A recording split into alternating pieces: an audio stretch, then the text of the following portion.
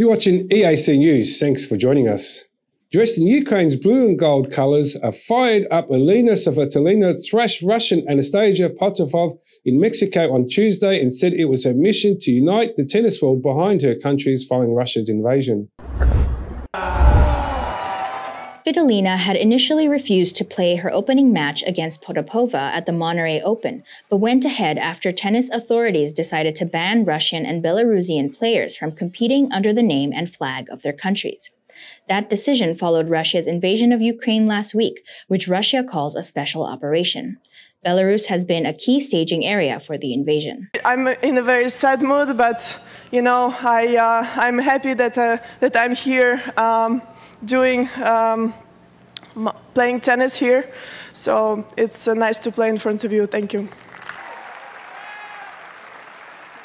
I was just focused from the beginning. For me, it was very important to be ready for anything what comes my way, to be all the time moving my legs and serving well. I think I served really good today.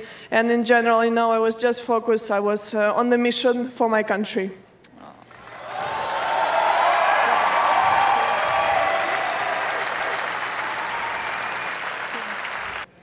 Yes, it's a very, very special event, this one for me. All the prize money that I'm going to earn here is going to the Ukrainian army, so thank you so much for the support.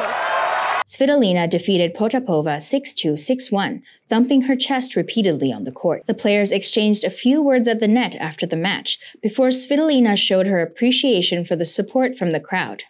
Television graphics had a blank space next to where Potapova's flag and the country normally would have been. In Lyon on Tuesday, fellow Ukrainian Diana Yastremska collapsed in a heap on court after her victory over Romanian Anna Bogdan at the WTA 250 tournament. The 21-year-old and her younger sister had spent 2 nights in an underground car park last week before their parents sent them out of Ukraine by boat to Romania and then safely to France. "I'm happy that I won for my country, but at the same time, I'm very sad," said Yastremska, who wrapped herself in a Ukrainian flag after her 3-6, 7-6, 7-6 victory. She said, "My heart stays at home and my mind is fighting here, so it's very difficult to find the concentration, to find the balance." She continued, "This win, compared to what's going on in my country, is nothing, but I'm happy at least. I'm also fighting for my country.